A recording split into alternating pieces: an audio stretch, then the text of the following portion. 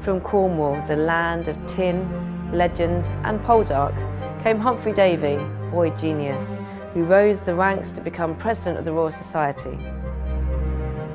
Sir Humphry Davy remains one of Britain's best-known men of science of the 19th century, and he made his name and reputation here at the Royal Institution of Great Britain in Albemarle Street in London.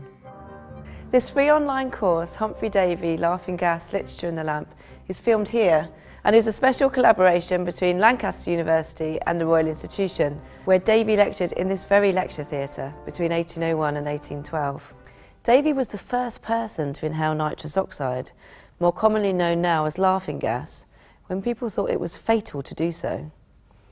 He isolated more chemical elements than anyone has before or since, and most famously, he invented a miner's safety lamp that became known as the Davy lamp.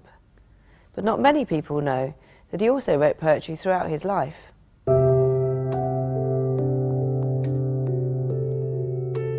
On this course, we'll be asking questions about the possible connections between science and poetry, using Davy's life and career as an example of a man of science who was also a poet. We'll look at the role of science in society then and now, and consider moments when politics and science collided.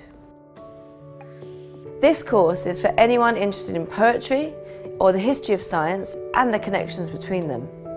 If you haven't heard of Davy before, we'll introduce you to a fascinating figure from the 19th century. And if you have heard of Davy before, we'll tell you about a side of him that you may not already know.